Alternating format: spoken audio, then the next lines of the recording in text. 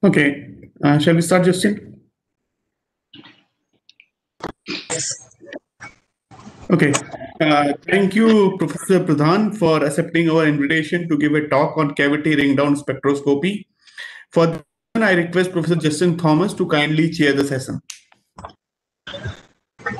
Thank you, Professor Pandey, for giving me one another opportunity to chair this session. And I would also like to thank Professor Manik Pradhan. And on behalf of the Department of Chemistry, I'm happy to welcome him for this session as a special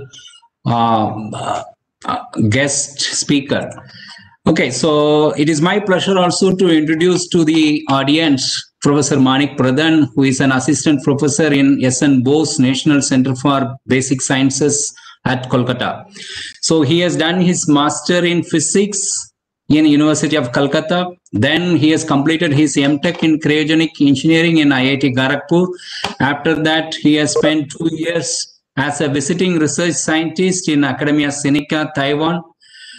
And after that, he moved to University of Bristol, United Kingdom, to do his PhD under the supervision of Professor Andrew Ewing. And after completing his PhD, he has done 2 postdoctoral training, one in one in Cambridge University under the supervision of Professor Richard Lambert, and then he was working as a postdoctoral research associate in the group of Richard and Zare in Stanford University for an year or so. So ever since that, after that, he's working in the Bose National Center for Basic Sciences. He has also received, a lot of, honors, awards for his excellent work. And recently, he is also inducted to be a fellow of the Royal Society of Chemistry, London. And he also serves as an editorial board member to many journals, including scientific reports published by Nature Publishing Group. Okay, with this short introduction, I would like to welcome Professor Manik Pradhan to deliver his lecture in this forum. Welcome, Professor Manik Pradhan. Okay, thank you, Professor Thomas, for your kind introduction. So I would also like to thank Professor Ravindra Pandey for giving me this opportunity to present my lecture in this platform. So I would also like to thank all the students, postdoc scientists, and faculty members who are actually listening my lecture at this moment. So in this lecture, so I will give you a brief overview of cavity ring down spectroscopy. So in this talk, I try to explain the basic principle of cavity ring down spectroscopy. So how does this technique work? What are the advantages of this technique compared to the traditional absorption spectroscopy? And I will also try to explain what are the possible applications. That means where we can apply this technique. And also try to explain why this technique is so popular nowadays compared to the traditional absorption spectroscopy.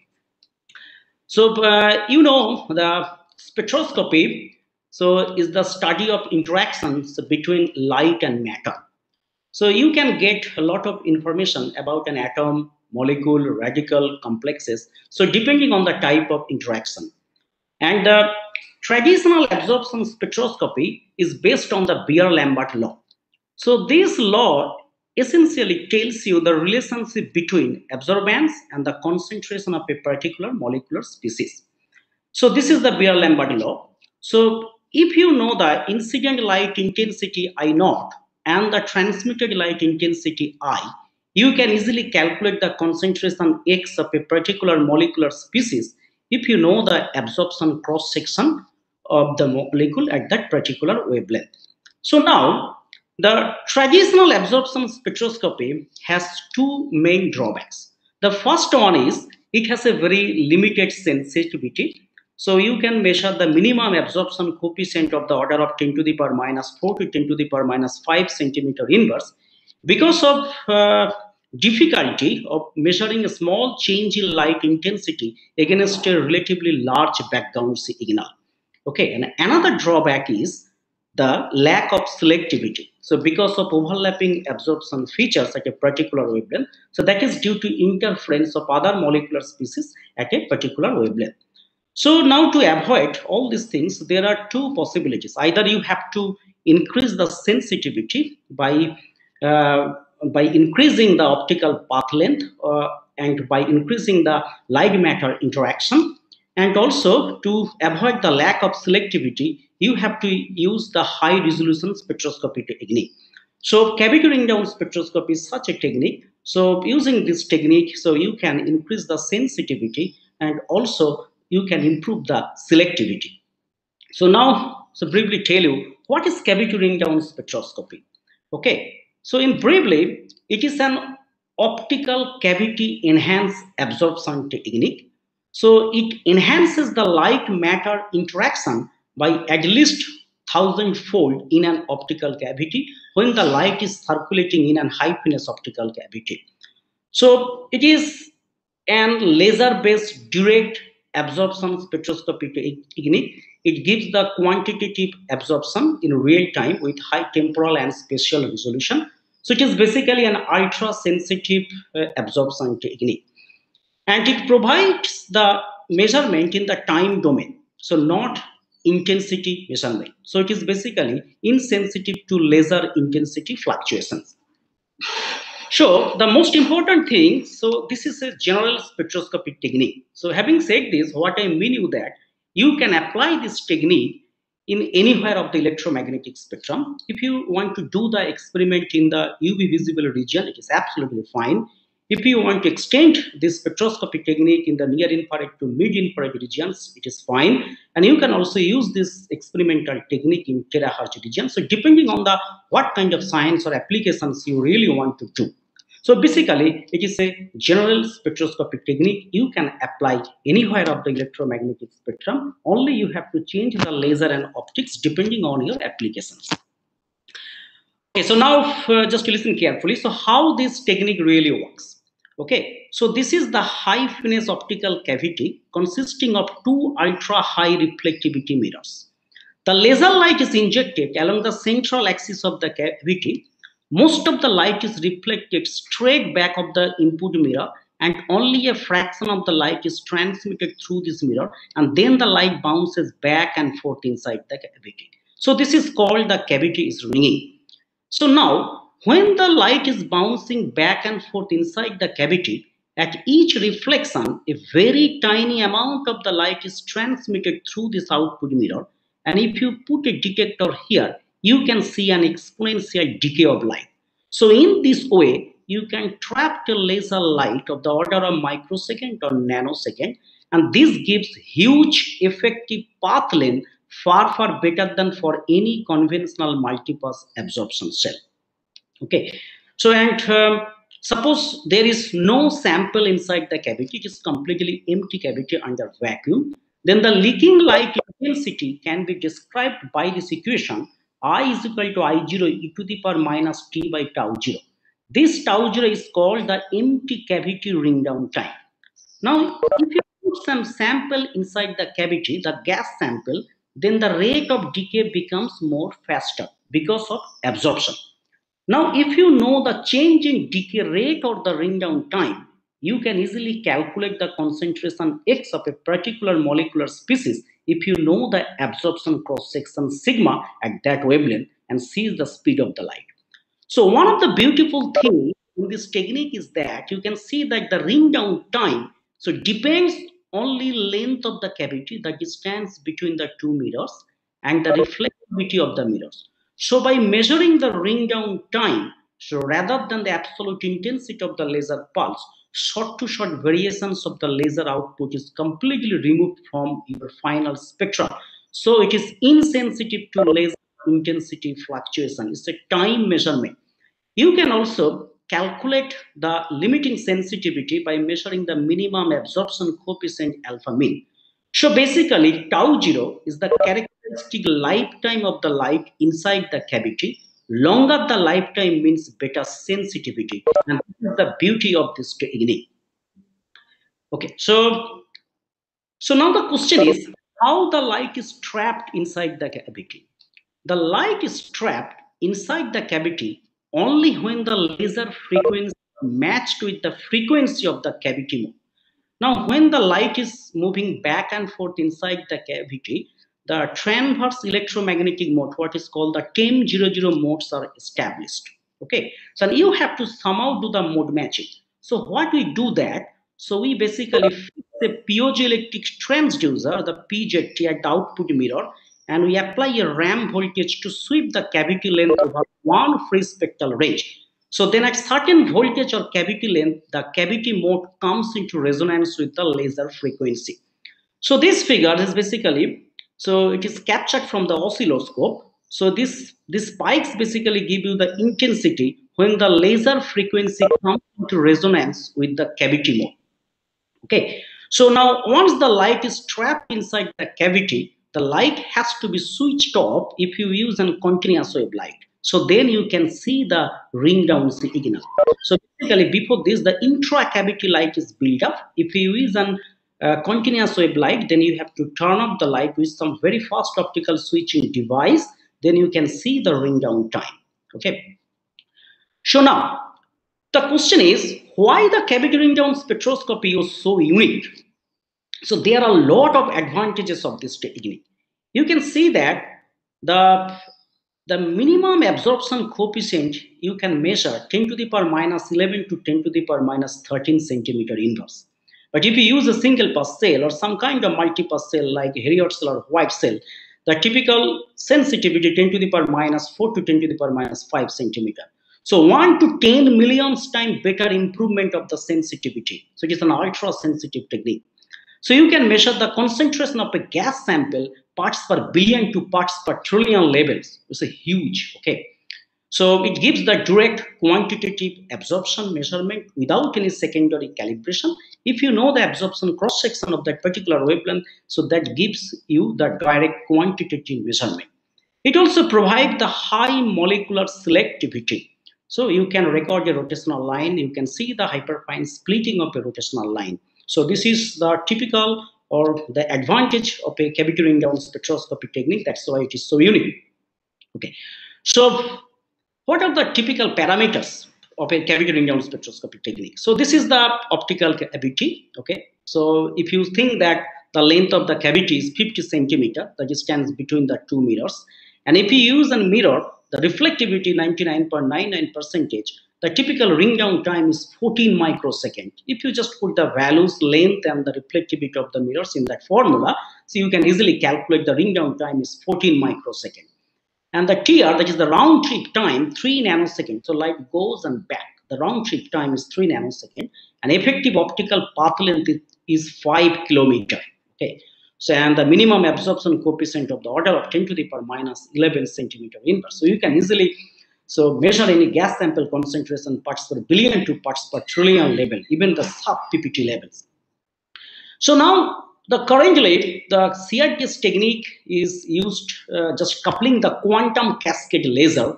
So QCL, it is the quantum cascade laser in the mid-infrared region. So mid-IR QCL. So why we use the mid-infrared? Because we know that the mid-infrared is called the molecular fingerprint region. So we can access most of the fundamental vibrational bands of the molecular species, and their absorption cross sections are 10 to 1,000 times higher than the overtone or combination bands that usually occur in the near infrared region. And the quantum cascade laser, that is QCL, has extremely narrow line width, so less than 0.001 centimeter inverse. So it gives the huge spectral resolution, it's extremely high spectral resolution.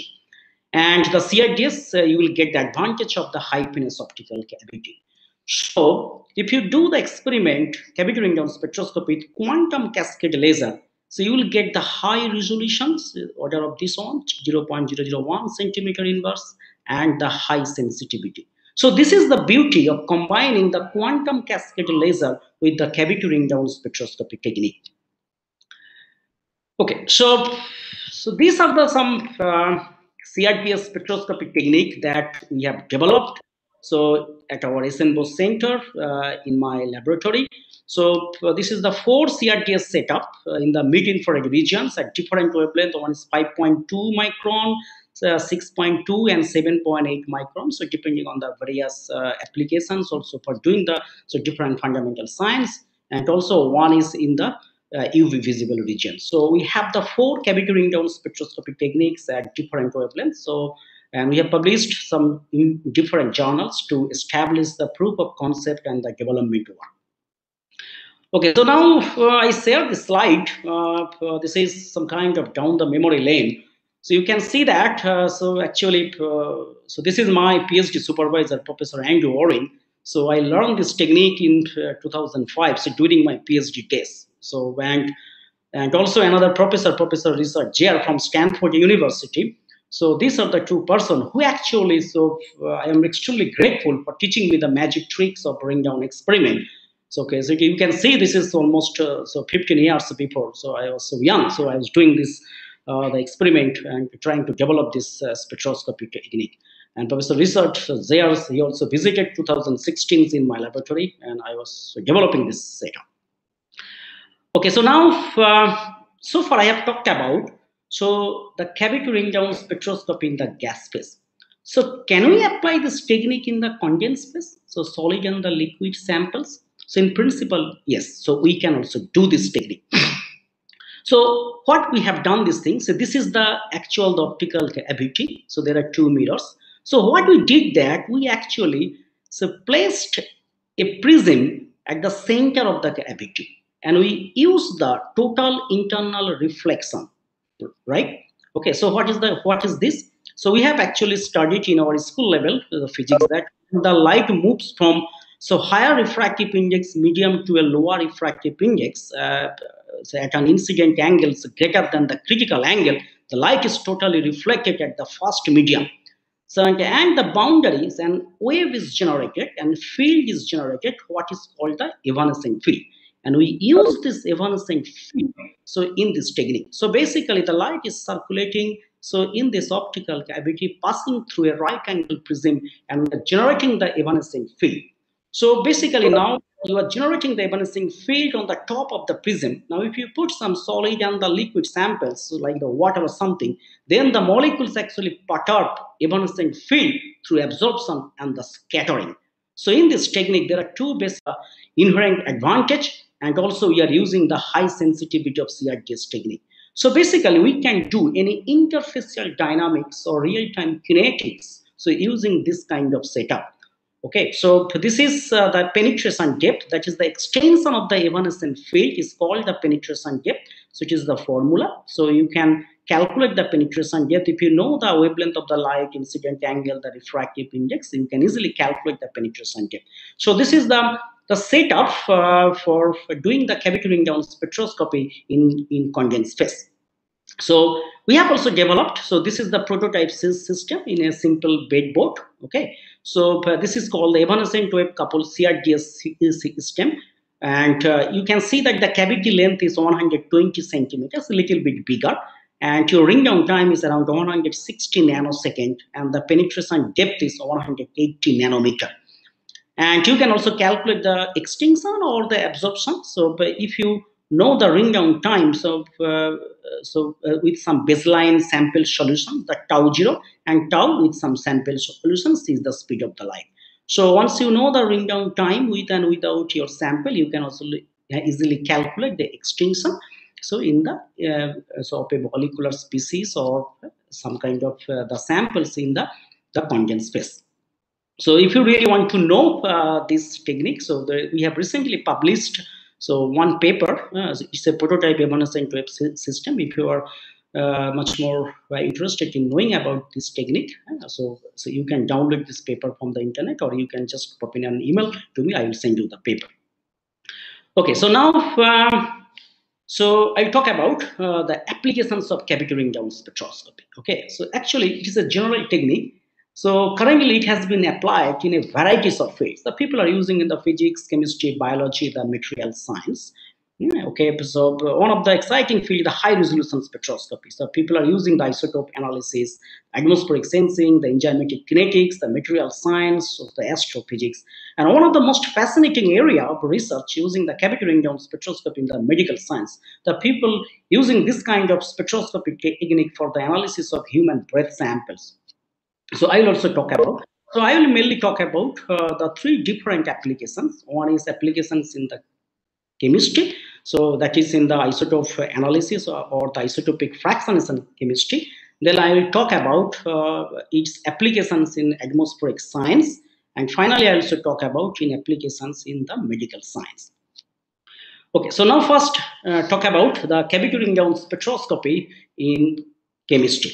So we'll mainly talk about the chemistry of water molecules. Okay, also the isotopic fractionation chemistry. So you know that the water is the most fundamental molecule in nature, and it is used in physics, chemistry, and the biology. But water is not simply water. So it exists in nature in various forms. So either in isotopic forms, or in the nuclear spin isomeric form.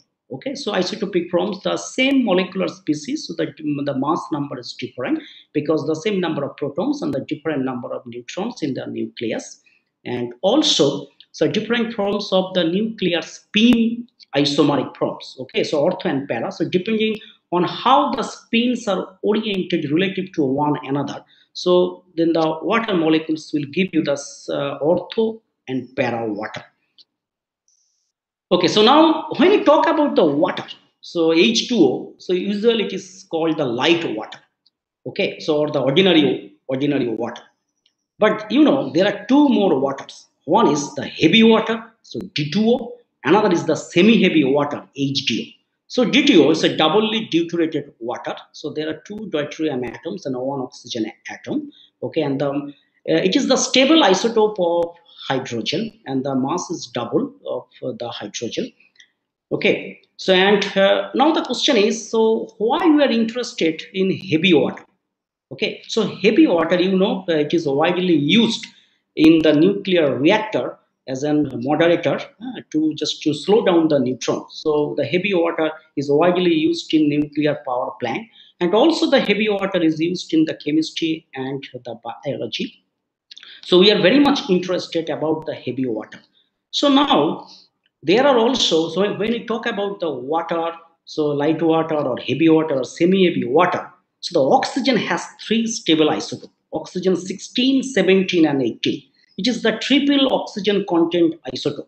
So when we talk about the water, so basically it's a three water, heavy water, the three waters, isotopic water, the same kind of features, but the mass number are different. Also the semi-heavy water. So okay, the oxygen 16, 17, 18. So okay, so total 9 water molecular species. It is not just one molecule. So it's a 9 molecular species.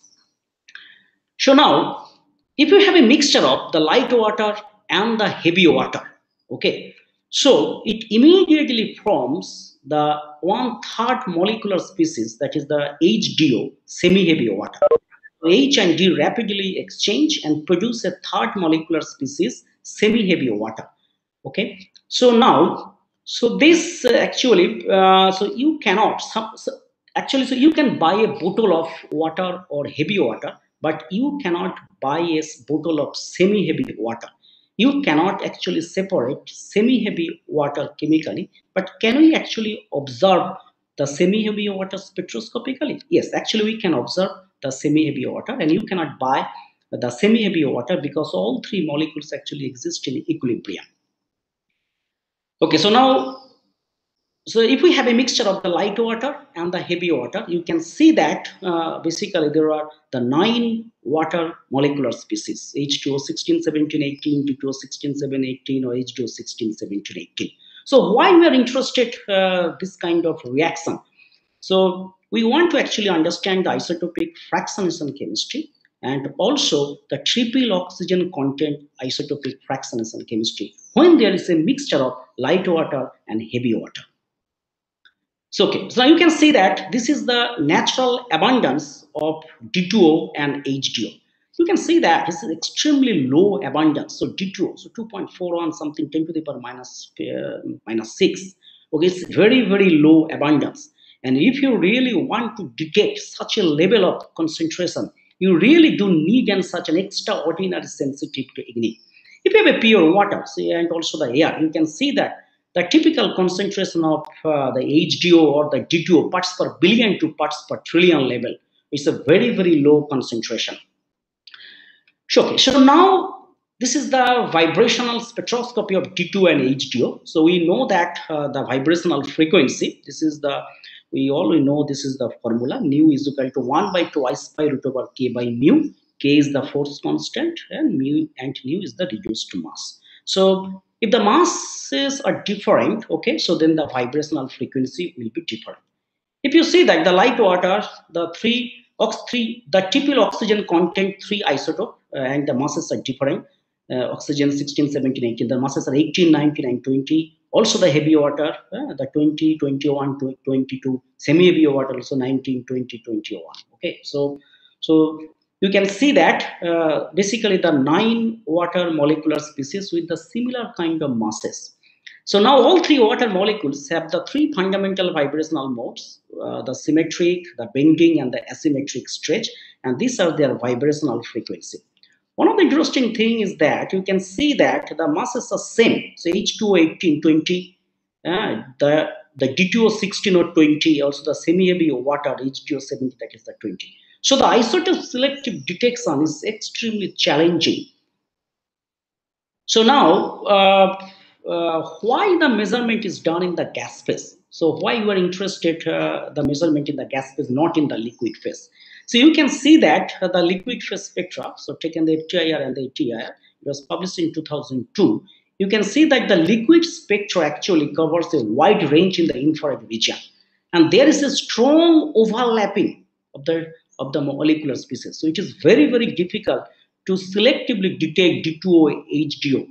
Okay, and also there are a lot of complex data analysis. So to avoid these things, so we really need some kind of technique, so that will give you the high selectivity and the sensitivity. And so, and we have done this experiment in the gas phase. So we have already talked that. So if we have a mixture of D2 and HDO, this exchange reaction takes place. The H and D basically exchange and produce the semi-heavy water. So if we really want to detect the D content, the deuterium enriched in a mixture, so we have to actually detect that the heavy water and the semi-heavy water at the same time. So then we can get the total, the D content, so in that particular mixture. Okay, so this is the high resolution CRT spectra of D2 at 7.8 micron. So these are the interference-free lines that was recorded by the CRDS spectroscopy technique. So these lines actually originated from the hot band lines, and these are the lines actually originated from the fundamental vibrational band of the D2O molecule at 7.8 micron. Okay, so these are the high resolution spectra of D2O in the gas phase in the mid-infrared region at 7.8 micron. So what is the typical detection limit? So based on this spectra, we have calculated that the minimum detection limit for D2O is 1.66 parts per billion, so at this particular wavelength. So okay, so if we use this spectral transition, so we have the enough sensitivity, so we can detect the D2O concentration in the gas phase by probing this line. So these are the very exciting things. You can see that the HDO, the semi-heavy water. We can also probe the semi-heavy water by cavity ring down spectroscopy technique. So not only the HDO, we can also specifically track the triple oxygen content semi-heavy water. So HDO 17, HDO 18, also the HDO 16. So 3 isotopic species of oxygen in the semi-heavy water, we can actually basically track so in the gas phase spectroscopy by means of CRTS technique. So these are the experimental line center position. So for all these molecular species, these are the hydrogen database, the theoretical, and we can also calculate the concentration. So by just from on this the spectra. So why this is important? Okay, so if we know the spectral transition, their line center position, their absorption cross section, so this kind of spectra can be used for leak detection of any vapor samples or any kind of impurity measurement if you have any isotopic samples. Suppose there is one leak from the nuclear power plant. So when the D2O comes in contact with the atmospheric water vapor, it immediately forms the semi-heavy water. So using this kind of spectral line, the interference-free spectral line, we can easily calculate the concentration of D2O and HDO at the same time using the cavity ring down spectroscopy technique. Okay, so this is another very interesting thing. So you can see that, so if we have a mixture of D2O and the H2O, what will actually happen? So how the concentration of HDO or D2O changes? You can, so this figure basically tells you so how the D2O or H2O concentration changes. So with increasing the fraction of D2O in H2O, you can see that. So this is the profile of D2O and this is the profile of HDO. Okay, this is this thing. All these are experimentally determined value, and this is some kind of theoretical, or it is just the fitting or the fitting from the equilibrium equation. And so this is very interesting things. The H2O concentration, actually it is the symmetric at 1:1 ratio. And this gives some kind of the practical complication. So if you really want to measure the D2O concentration, you have to actually measure the both the content, the D2O and the H2O at the same time. So this is one scenario. So you can see that. So if you, so due to this symmetric profile nature, the 5% D2O and H2 and 95% D2O, so basically it is the same. Okay, so due to this, the symmetric profile nature. So basically, so you have to measure both H2O and D2O to get the accurate assessment of deuterium content in a sample. Okay, so now I have talked about so the H2O and the D2O. So in the gas phase using cavity ring down spectroscopy technique. Okay, so now if you have any questions, so please ask me. So in the chat box.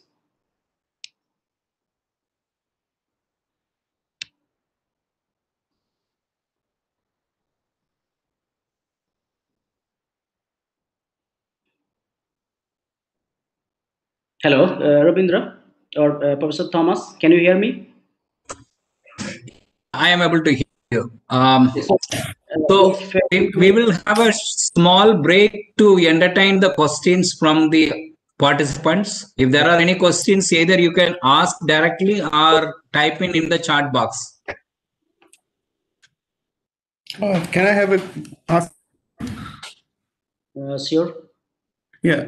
So in your measurement, I was looking at your y-axis, x-axis, and I saw that your wavelength is more or less in the bending range of the water, right? So I'm wondering that they may also interfere with your measurement, right?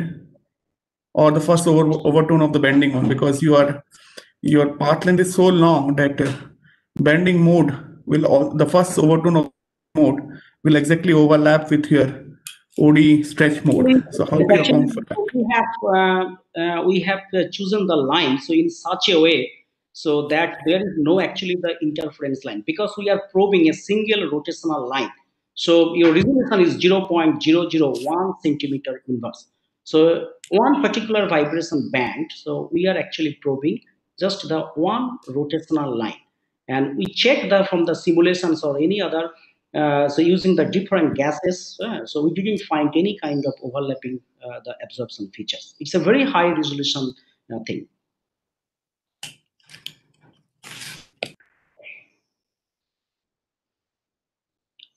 Okay, so can I go ahead?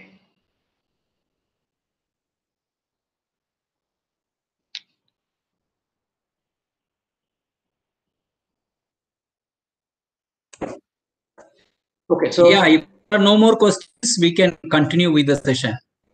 Okay, So now I'll talk about in some different things the cavity ring down spectroscopy in the nuclear spin isomers of the water. So if we do this kind of experiment, this gives a new picture of the spin exchange processes of water and the heavy water in chemical reaction. So you know that the hydrogen is a spin half particle, so it's a fermion. It obeys the Fermi-Dirac statistics. And the deuterium, it's a spin one particle, it's a boson, the Bose-Einstein statistics. Okay, so these are the spin state. So these are the spin state. So depending on the how the spins are oriented. Okay, so if there are the parallel spin, so the water is the ortho water, it is the triplet state, and if the spins are anti-parallel, it is the water is para water, is a single state. And ortho and para ratio is 3:1. So it is already known, and the people have already verified this theoretical prediction. Okay, so now for the D2O. So D2O has also different spin state. So the spin degeneracy is 6. Okay, so these are the ortho D2O. And for the para D2O, the spin degeneracy is 3. The higher order spin state is the ortho state, and the lower order spin state is para state. And ortho para ratio is 2:1. So far there was no experimental verification of this theoretical prediction ortho and para. And one of the challenging question is that when there is a mixture of heavy water and the light water, so is this the reaction is spin dependent? Because you can see that the hydrogen is a fermion spin half and deuterium is a spin one boson.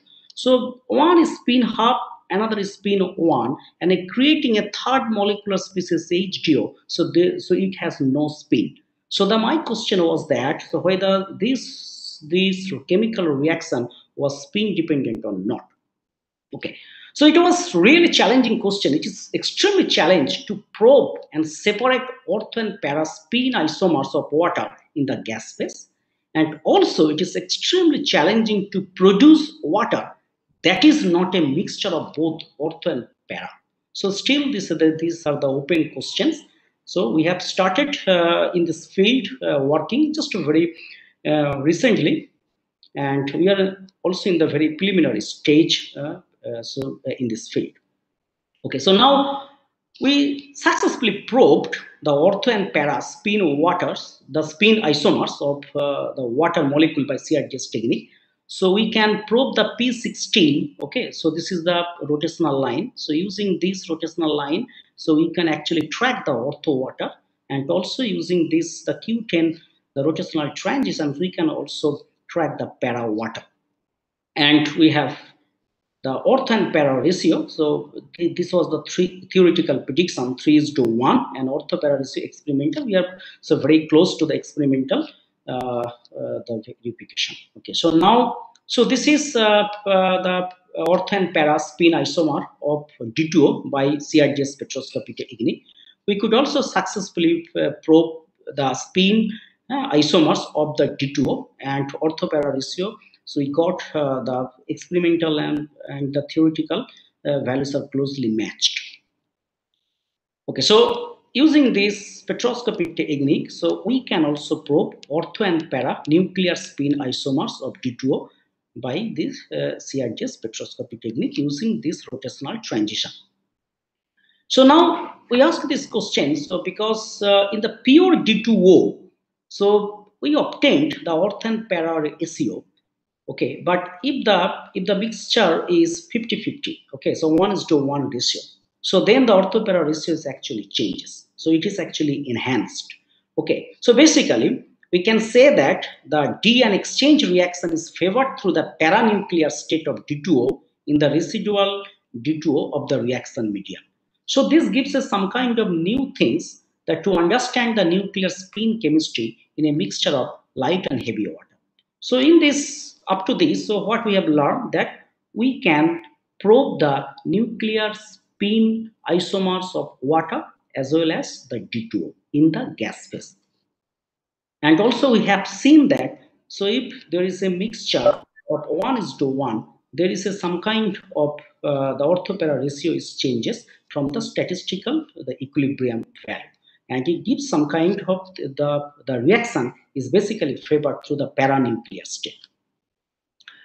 So okay, so these things, so we have recently published just 1 week before. So actually this came in the chemical physics. So if someone is interested in knowing more about the ortho and paranuclear spin isomers of D2O, so you can read this paper. Okay, so now I will talk about the applications of cavity ring down spectroscopy in atmospheric chemistry and the trace gas sensing. We'll show you, so using the cavity ring down spectroscopy technique, we can probe any trace molecules in the atmosphere. We can probe their isotopes in ambient air to understand the atmospheric chemistry. So this is one of the beautiful example, the trace detection of ambient nitric oxide at 5.2 micron by cavity ring down spectroscopy technique. So why this molecule is important? This is an important atmospheric molecular species. It plays an important role in NOx chemistry. But the typical mixing ratio in the troposphere is 10 to 100 ppb. It's a very low concentration. So if you really want to detect such level of concentration, the nitric oxide, so you have to use an ultra-sensitive detection technique. So using the CRDS method, you can easily detect such level of concentration. So this is one of the high resolution spectra of the lambda doublet splitting of the rotational line. You can see that the CRDS technique has enormous capability to resolve a spectral line. Just you can see the E and F substates of a rotational line. And using this lambda doublet splitting, so we have detected the nitric oxide concentration in ambient air. This is one representative example. So we can measure the nitric oxide concentration in our atmosphere at the level of 100 ppt. This is just one example. So around the 50 ppb. So this spectra basically gives you the concentration of nitric oxide in the atmosphere is around 50 ppb. So this is some kind of pressure broadening effect. That means if you increase the pressure in the optical cavity, then the splitting disappears. That means you have to do the experiment at the low pressure to avoid the pressure broadening effect.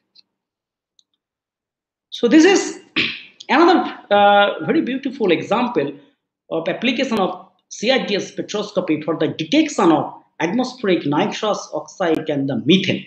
So we all know that, so these two gases, the nitrous oxide and the methane, are the greenhouse gases. They actually contribute to the global warming. So they have their anthropogenic and their biogenic sources.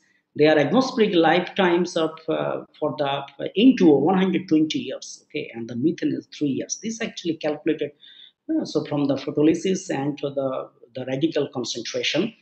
So you can see that. So when these molecules are emitted in the atmosphere, so they actually goes through various oxidation processes and produces the ozone. So that means due to their stability, and the thing is that very small change in concentration, it has a huge effect in the atmosphere. So we have to detect the N2O and the CH4 at the same time by with the ultra high sensitivity at the level of parts per billion to parts per trillion level to understand the atmospheric chemistry. So this is the example. So for the detection of nitrous oxide level by the CRDS technique, so we have used this rotationally resolved absorption line of N2O, so at 5.2 micron. So using this rotational line, just by probing this line, so we can measure the nitrous oxide concentration in ambient air. Also, just to check, so how the nitrous oxide concentration varies in different environments. So we collected the samples around the Kolkata. Okay, so from different places. So the industrial sector, high traffic area, so high traffic area, agricultural land, residential complex. We can see that. So the N2 actually varies from 400 to 600 ppb. Okay, and also it's just a 1 week measurement. That means it gives an indication that using the cavity ring down spectroscopy technique, you can monitor the nitrous oxide concentration. So in real time. Okay, so now this is another example of the detection of methane in ambient air. So we have also detected the methane concentration at various places. So using the ring down spectroscopy technique, we probed the fundamental vibrational band of methane at 7.5 micron. So it is possible to detect the methane concentration in the ambient air at the parts per billion level. So this is now we focused the isotopes of methane. So okay, so you know that the carbon has two isotopes, carbon 12 and the carbon 13. So carbon 12 CH4 and carbon 13 CH4. These are the two stable isotopes of methane. The 12 CH4 is 98.82 percentage and 13 CH4 is the 1.1 percentage. So why we are interested of measuring the isotopic methane?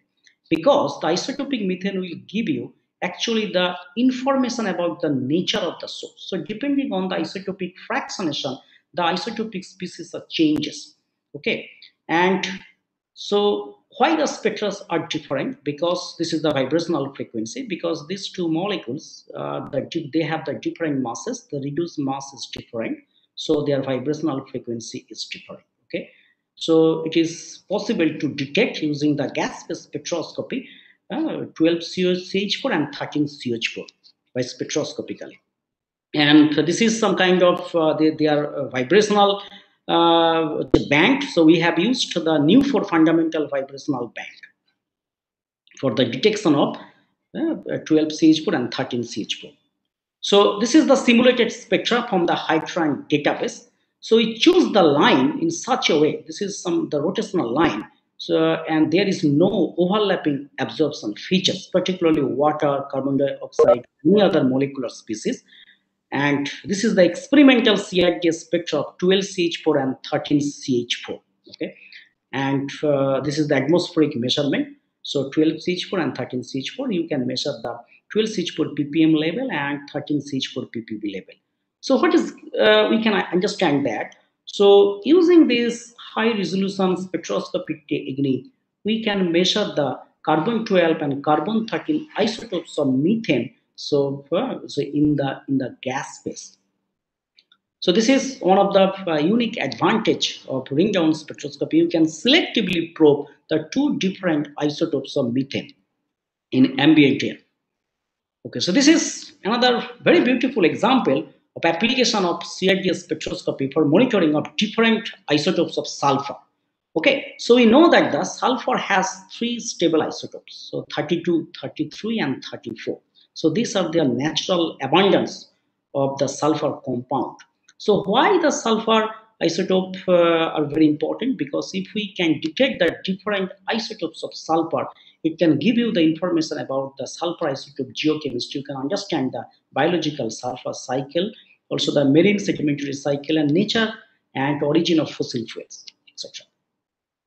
So now we have to find a spectroscopic window for simultaneous detection of atmospheric H2 isotope. So we have found, so this is actually the Hydran simulation. So within a single laser scan, actually you can detect the three stable isotopes of sulfur. Okay, so this is the Hydran simulation, and this is the experimental using some standard calibration gases. So we use the 327 ppm and the cavity pressure 20 torr. And we use the quantum cascade laser wavelength 7.4 micron, 7400 nanometer. Okay, so using this 0.40 centimeter inverse, okay, using this laser you can actually simultaneously detect the three stable isotopes of hydrogen sulfides 32, 33, and 34 in a single laser scan. So then we have tried to measure the ambient sulfur isotope. So you can see that. So when you do the ambient measurement, so the ring down signal was actually getting saturated because so very close, so there is a water line. Okay, so if we can handle the water or if you can remove the water, then you can easily scan the three isotope in ambient air. So that means so you can monitor the three stable isotope of sulfur in hydrogen sulfide by cavity ring down spectroscopy technique. So then if you have a solid samples, okay, so we really want to know, so how much abundance of three isotopes, which is the sodium sulfide, it's a solid sample. Using some in vitro chemical reactions, so we can identify the three stable isotopes. So actually, so how much the abundance, so the present in the sodium sulfide. So then we take the vapor sample, inject into the optical cavity, shine the laser beam, scan this particular the wavelength. Then you can quickly determine the abundance of three isotopic species, so 32, 33, and the 34. So that means using the gas phase spectroscopy, that is the cavity ring down spectroscopy, you can identify the natural abundances of three stable isotopes in a solid sample. So this is one of the very important observation using the cavity ring down spectroscopy technique. Okay, so now, so far, we have talked about the application of cavity ring down spectroscopy technique for a small molecule, right? Very small molecule, 1 and 2 carbon. Now the question is, so can we apply the CRDS spectroscopy for a complex and the bigger molecule? Yeah, so yes, actually, so we can also apply. So we applied this spectroscopy technique for a 1,3-butadiene molecule. So why we are interested? Because 1,3-butadiene is one of the most atmospheric, the atmospheric pollutant, and it is a carcinogenic gas. Okay, and its concentration 1 to 10 ppb in ambient air. It also plays an important role in atmospheric chemistry. So, but you can see that the spectra, as this is a bigger molecule, the 4 carbon atom, so is rotational vibrational spectra so congested and overlapped with many other molecular species. Okay, so it is extremely difficult to resolve this spectra with ordinary spectroscopy technique. But using the CRDS spectroscopy, it is possible to resolve this spectra of such kind of a bigger and the complex molecular species. So this is the high resolution CRDS spectra of 1,3-butadiene at 6.2 micron. So this is the experimental spectra, and this is the simulated spectra. That is, we have used the PIGO4 simulation. So using the Gaussian 16, we have calculated so different the parameters. Then we have utilized this parameter, put into the PIGO4 simulation. Then we have verified the theoretical and the experimental spectra. So at 6.2 micron. Okay, so we have used this quantum cascade laser at this particular wavelength to resolve this spectra, and 925 rotational vibrational line we have assigned. So now we try to find for the detection of ambient 1,3-butadiene. Okay, so we have actually found one very unique interference-free spectral region at 6.2 micron, where you can actually detect 1,3-butadiene in ambient air. So this is the experimental spectra. This is the simulated spectra, and you can see that your ring down time is for this particular molecule 7.8 microsecond, and your minimum detection limit 5 ppb. So it is quite possible to detect the 1,3-butadiene molecule in ambient air without any interference. Okay. So now, so before going to another topic, so this is the my last topic. So if anybody has any questions, so please feel free to ask me.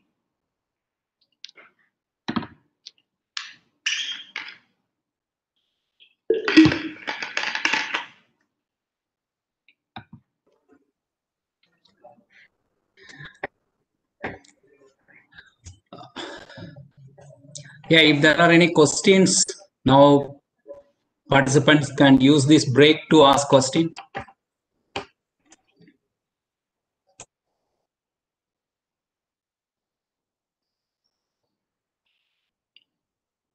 Okay, so if there is no question, so I can move forward.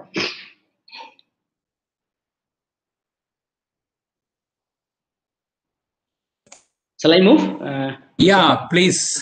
Okay, so now this is the last part of my talk.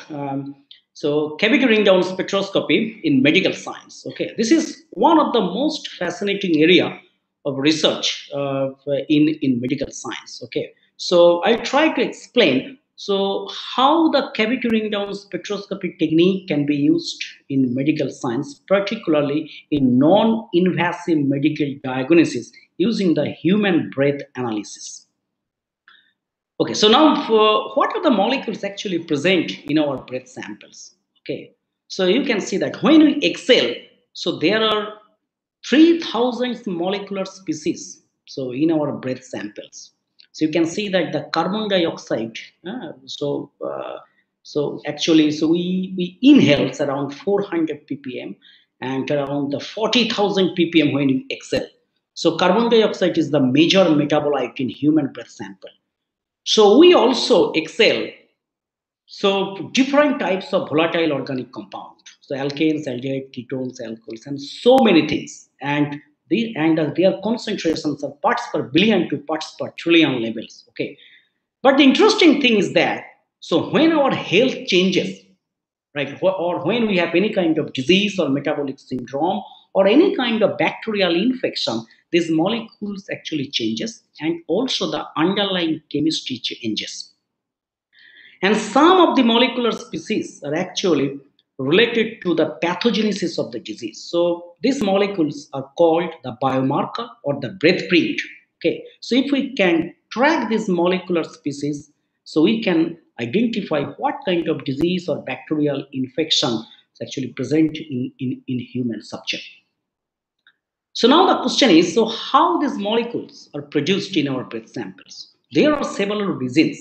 So usually these molecules are produced by endogenously. So because of some biochemical reactions occurring inside our body as a part of the metabolic process, these molecules might come from any bacteria or any microorganism, or it might come from inhaled air, or depending also in your food habit. So what kind of foods are actually you are taking every day. So these are the possible reasons the breath molecules are produced. So now, why the breath prints or the breath markers are so important for the diagnosis? So this is because you have to give only the breath samples. So it is a painless, it's a non-invasive diagnosis. So there is no risk for the patient. You can repeat your test as many times as you want. So this is safe and quick diagnosis. And also, you can collect your breath samples in field clinics or operating room. And this kind of methodology is attractive for infant children, or the lactating, or the pregnant woman. Also, this molecular species, just by the Excel, okay, so it will give you some kind of early diagnosis of the diseases and also follow up of the patient. So if we know the breath print, so we can easily diagnose non-invasively without going for any blood test or any kind of endoscopy and the biopsy test.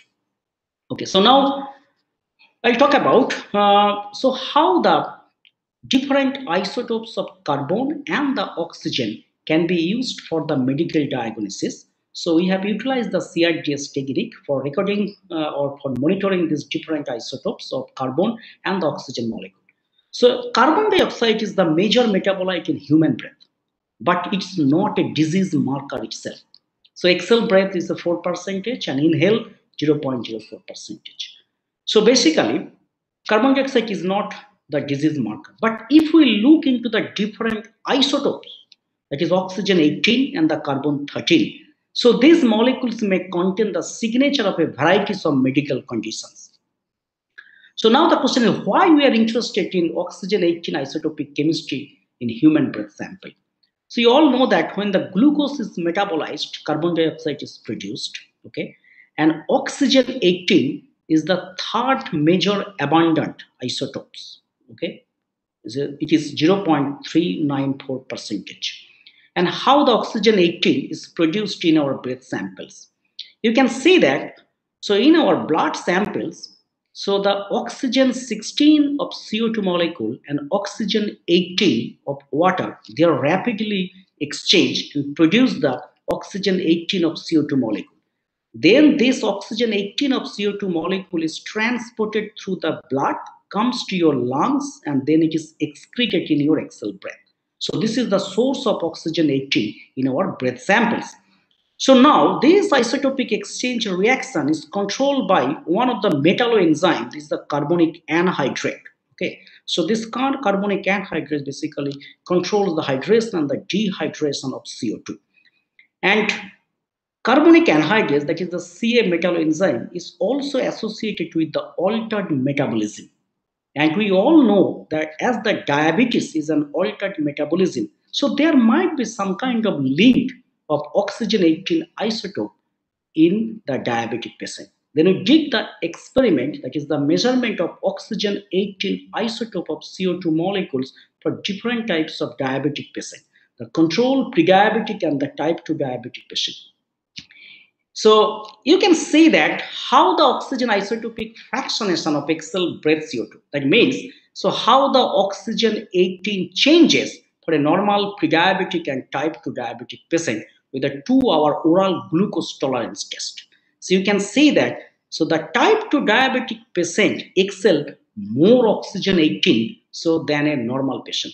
And okay, so there is a significant isotopic enrichment of oxygen 18 for the type 2 diabetic patient and isotopic depletion for the normal patient. So why actually this was happened? So to investigate this, so we have also measured the carbonic anhydrase activity in the blood samples. You can see that this isotopic enrichment and the depletion are strongly correlated with the changes in Ca activity in the blood samples. So that's why, so there is a change in carbonic anhydrase activity, also the oxygen isotopic fractionation. We can see the difference of oxygen 18 isotopic fractionation in exhaled breath samples for the normal pre-diabetic and the type 2 diabetic patient.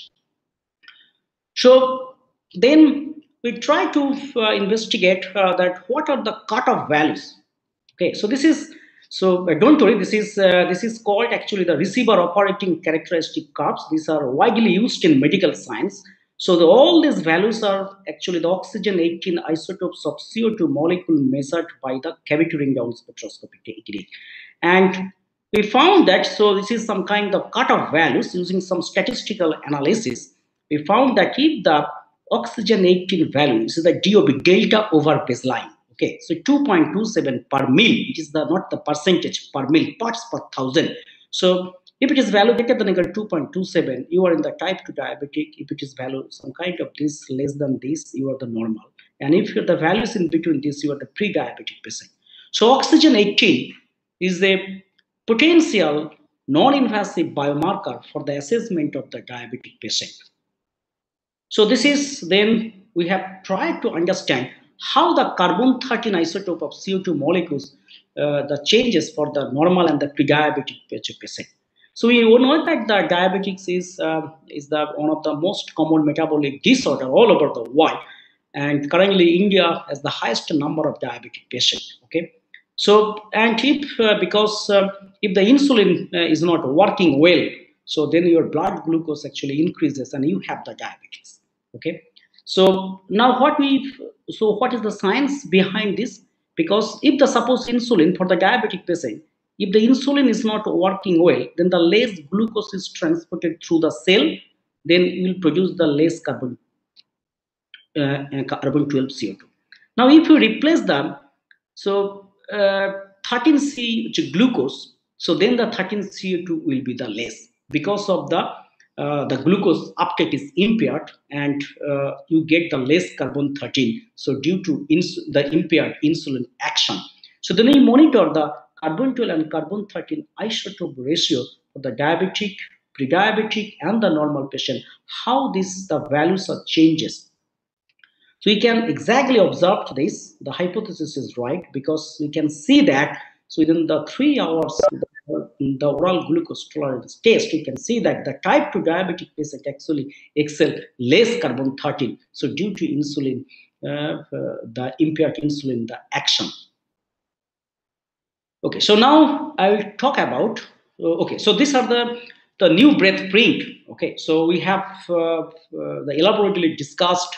So these two things, the oxygen 18 isotopes in the two papers. One is the type 2 diabetics patient, another is the type 1 and type 2 diabetics. We found that oxygen 18 is a potential biomarker of the new breath print for the assessment of the diabetes. So we measured this oxygen 18 isotope or the carbon 12 and carbon 13 isotopes by the cavity ring down spectroscopy technique, because oxygen 18 is very, very less parts per billion to parts per trillion level.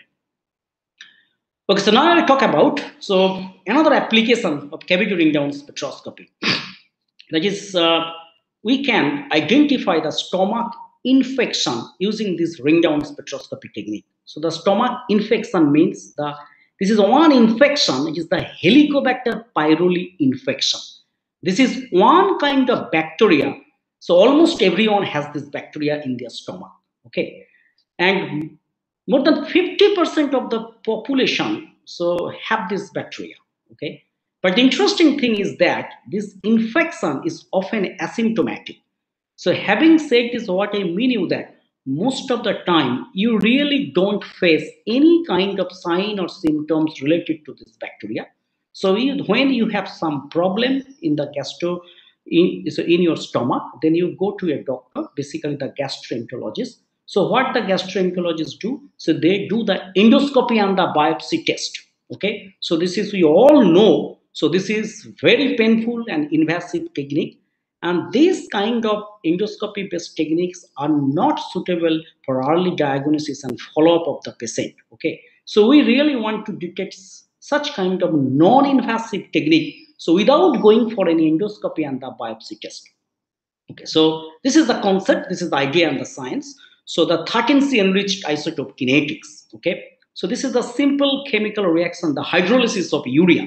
Okay, so these bacteria secretes the urease enzyme, and we give a 13C enriched urea, that is FDA approved.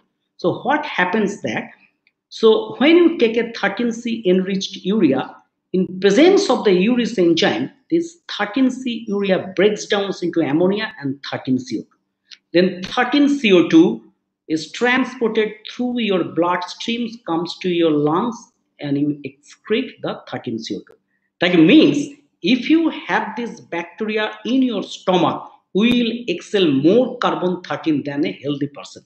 This is the concept, is very simple. Okay, and we did the experiment on H. pylori positive and the H. pylori negative patient with the collaboration with an hospital. Okay, so in Kolkata. So you can see that this is the H. pylori positive patient and H. pylori negative patient. You can see that there is a significant change in carbon 13 of CO2 molecules for H. pylori infected patient.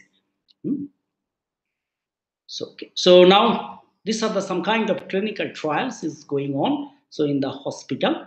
So and to verify all these things, using this is the laser spectroscopy, the CRDS measurement, and this is the mass spectrometry measurement. So later on we have changed from ring down to the mass spectrometry technique, and your diagnostic sensitivity and specificity more than 95%. Okay. So basically, by measuring the carbon 12 and carbon 13 isotope ratio of CO2 molecule, we can identify the bacterial infection, that is H. pylori bacterial infection, which is responsible for the peptic ulcer disease or some kind of gastritis problem.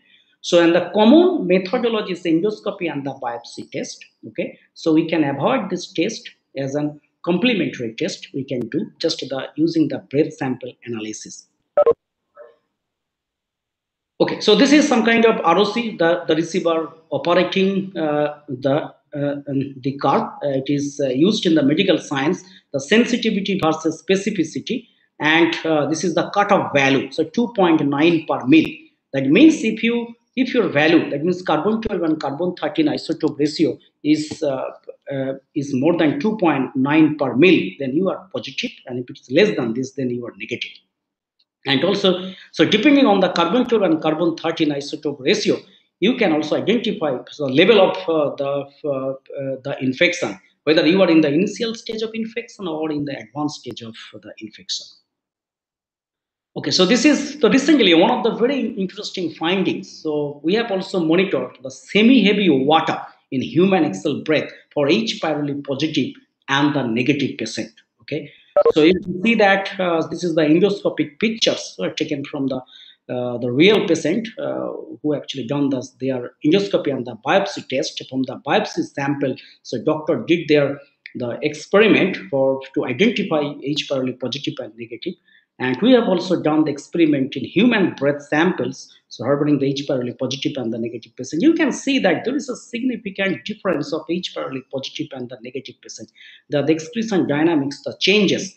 Okay, and we have also tried to calculate the diagnostic cutoff value, the diagnostic sensitivity, how accurately you can tell the positive patient, the specificity, or how accurately you can tell the negative patient. So more than the 97 percentage.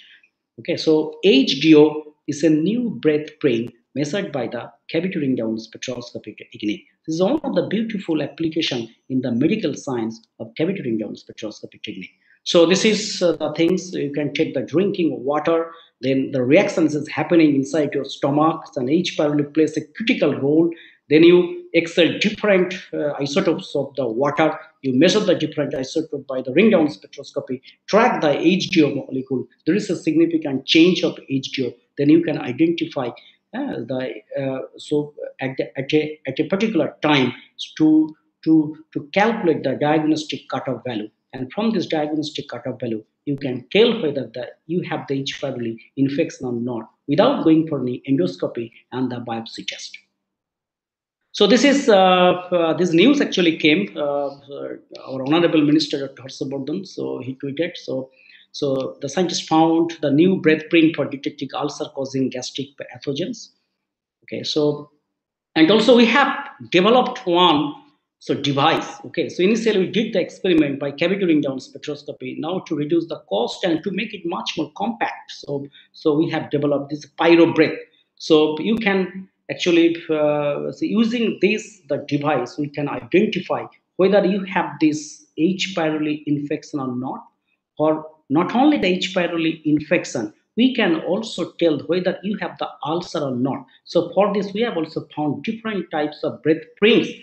Okay, so these are the technology. So we have developed. It is under the clinical trial and under the process of technology transfer to few companies. Okay, so now almost the finished. Okay, so this is the summary of CRDS spectroscopy technique. So I have talked about the basic principle of cavity ring down spectroscopy technique. How does it work? So why this technique is so important? What are the unique advantages of this technique compared to the traditional absorption spectroscopy? And I have also talked about briefly the application of CRDS technique in environmental sensing. So we can detect several atmospheric trace gases by ring down spectroscopy technique. We can measure the concentration parts per billion to parts per trillion level also. And also we have shown the application of this technique in medical science. We have briefly talked about the reaction kinetics, so in terms of the heavy water and the light water. So how the isotopic fractionation changes. So in that particular the reaction by the spectroscopy technique. We have also shown that a high precision measurement of the isotopes using this spectroscopy technique. So yes, this is a general technique, so it can be applied so in many other fields. I've just talked about only 3 applications: environmental, biomedical, and the isotopic chemistry. So this is one of the latest review that is published by Indian Academy of Science. So if someone is much more interested in knowing about this technique, so you can read this review article. So or just you can send me on email. So if you want to copy, or you can download from the internet. So this is very important review. There are a lot of the information, so you will get. This is published in 2020, just a few months before. Okay, and this is annual special review, just published a few days before. This is much more advanced things. The recent technological the advancement. Okay, so what are the because the technique has been modified day by day. Okay, so there are huge things. The technique has been greatly modified. Several variants of CRTS techniques are now the people are actually working. So you can see that the frequency comb, the 2-photon cavity ring down spectroscopy, fiber optics by cavity ring down spectroscopy. There are many, many techniques coupling with the ring down spectroscopy technique. This is one of the very important annual review articles. So, so you can also read this, the review. So you will get a lot of the information. Okay, so this is, I'd like to thank the funding agency, Department of Science and Technology, Ministry of Earth Science, Department of Biotechnology, so for providing me the funding so for development this work, because it was extremely difficult to get the funding, but so they have provided me a lot of funding so to develop such kind of so unique experimental facilities in our country. And now so this is my current group, and thank you very much. So please stay well and safe and have a blessed day. And if you have any questions, so please feel free to ask me. I'll try to give you the answer.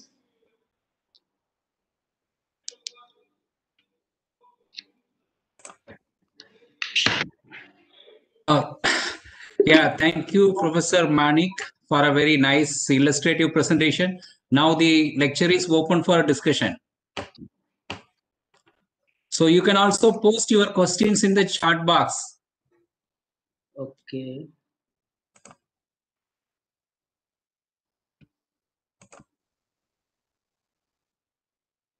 Okay.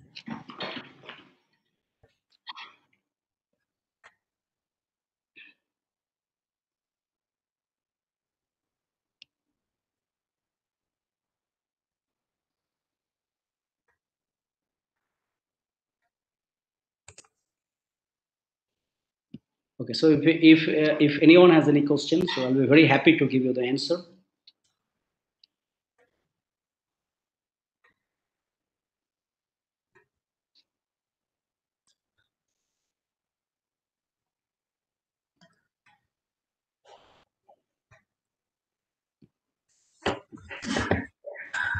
I think that the participants have understood, they talk very nicely. There are no questions or, ambiguities to clarify with the speaker.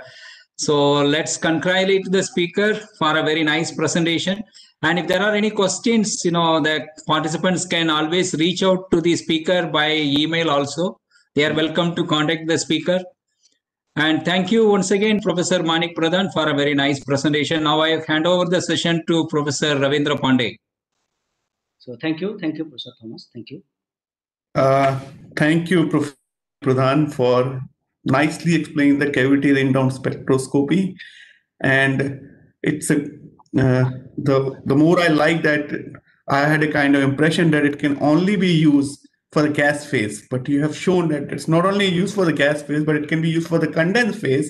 Yeah. And it's a kind of example that the spectroscopists can transfer the technology to the company also. So that is a wonderful part of it. I think that there are only few labs in India, particularly in the spectroscopy, where they have where people have done the transfer of technology to industry also. So it was a really wonderful to hear you, and thank you very much for accepting our invitation and giving a wonderful talk.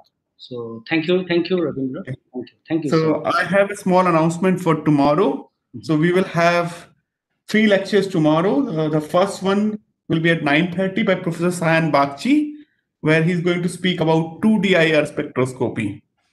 And second lecture will be given by me, where I will speak about structure and dynamics at complex interfaces. And in the evening, we have a wonderful imaging lecture by Professor Sachin Dev Verma, where he's going to speak about how one can visualize the charge separation at heterojunction using transient absorption microscopy. So with this, we end this session, and I request all of you to join tomorrow at 9:30. Thanks a lot. Thank you very much.